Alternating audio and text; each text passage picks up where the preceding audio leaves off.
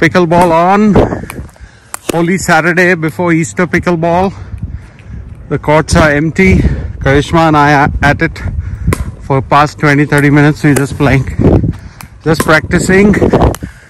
Karishma's getting better at it, and just when I said it, she didn't.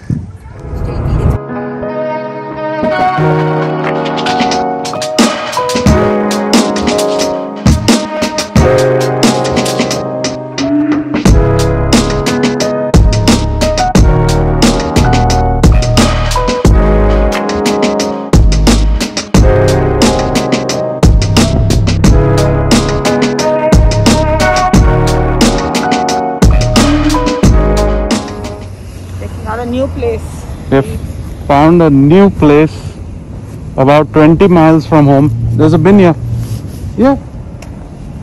So this is Dosa Biryani House. Halal food available here.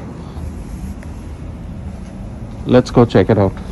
So just showing you the restaurant, guys. It's a very simple Indian restaurant. You know, just basic chairs and basic everything, but hopefully the food will be good. Karishma's looking hungry.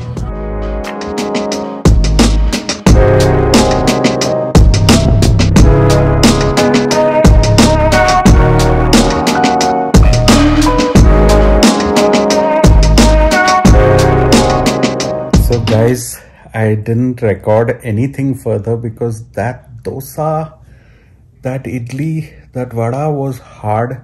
Okay, it wasn't fresh. The idli was so soft, it was undercooked and no salt. The idli was saltless. The sambar had no sambar taste, no sambar powder in it, no any flavor of sambar. It was like a yellow dal, but not even a good dal. It was so bad taste. If it was plain dal, I would have enjoyed it, but it was just like a yellow soupy thing without any sambar flavor. The vada was hard. The dosa was cold. The dosa filling, the masala, the potato was really bad. It had no color, no haldi. It was just cold. It was bad. I can't believe we paid $28 to this place for what we ate, what you see in the B-roll. It was the worst dosa, idli, medu vada, whatever, sambar, chutney was all horrible. We were so disgusted. Karishma and I walked out of that place. We didn't tell them anything because you can't tell the owner that is bad. Like he'll say maybe your taste buds are not right or you're not right in your mind. We didn't want to start a fight, but it was so bad that we had to make this video. It's just awful.